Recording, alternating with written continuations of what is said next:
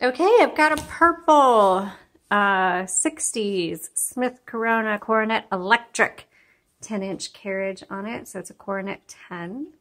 It is electric with a manual return. Let me show you around. This one is going to be good for kids, for casual writers, for those who just want to kind of get their feet wet in the typewriter world, but don't want to invest a ton of money just yet, but they at least want to have one around.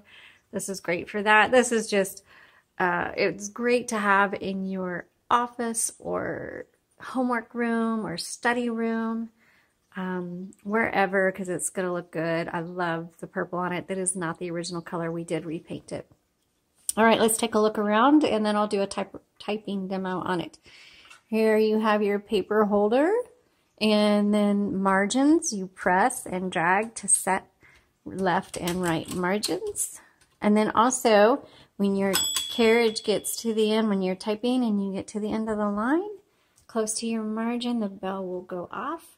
And that tells you that you need to hit the return handle, or you hit margin release and then you can keep going. Okay, so the carriage release are these white levers on each side of the carriage and you can move it. I'm going to go ahead and leave the carriage to the left, and then I'm going to, hold on, I'm going to turn this off. And then I'm going to open the top. This top is a little sticky, by the way. So I find that just take your two thumbs, place it right here on either side of that logo, and then just pull. Okay. You'll find the ribbon. It's a new ribbon. We put new ribbons in all of our typewriters. It's a universal ribbon, a 2-inch spool. You can get replacements on our website. The link is in the description below. When you thread it, make sure it's threaded through. You can see an up-close photo on the product listing, so you can do that properly. Also, I have a video that shows you how to replace the ribbon. Black on top, red on bottom. Always make sure your ribbon is installed properly. If you ever have issues with your typewriter, always start with the ribbon. Okay, so when you get to the end of the spool, you're going to need to reverse the direction of it because you can use up the ink, go back and forth and use it up, and this is how you change the direction, is right here. So just back and forth. Tab button. You set it and you clear it with these buttons here. Okay, let's turn it on and load up the paper and do some typing.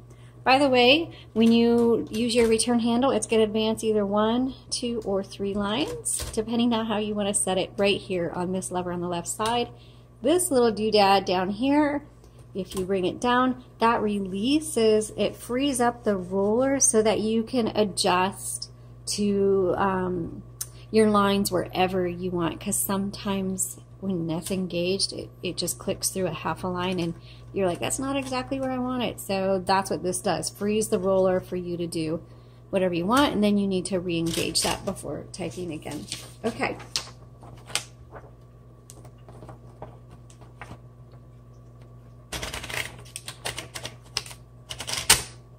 And I got that in really crooked, so right here on the right side, it releases the tension. I'm gonna make sure that's lined up, close the paper release, and then let's start typing.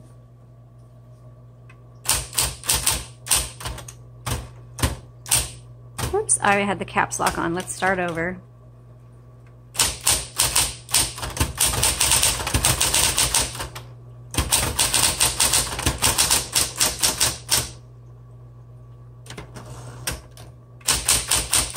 This is so easy to type on. That's why I recommend it for kids,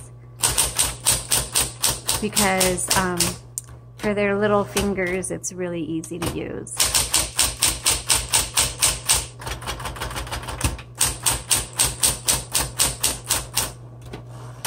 This type's really nice. You know, it's, even though I don't always recommend it for authors or whatever, if you don't want to spend a ton of money, then one of these Smith Coronet electrics like this Coronet, man, you can easily write your book on it, no problem. You're gonna love it. It's very much an everyday typewriter, business forms, anything really. It's just a good typewriter to have. Okay.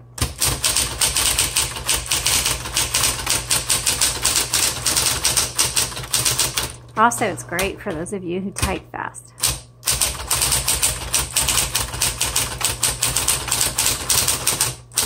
Whoops, backspace. If you make a mistake, you just type over it. Okay, let's try the red ribbon.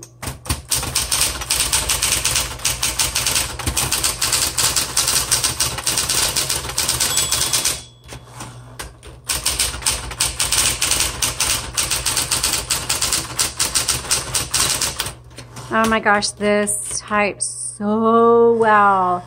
You know what, it may not be the prettiest or the most collectible typewriter, but if you're looking for something to use, get this one. It's amazing. I love it. So I'll take a picture of this. You can take a look at it, and you can go to the links in my description below if you want to learn more about it. Thanks so much for watching. Have a great day.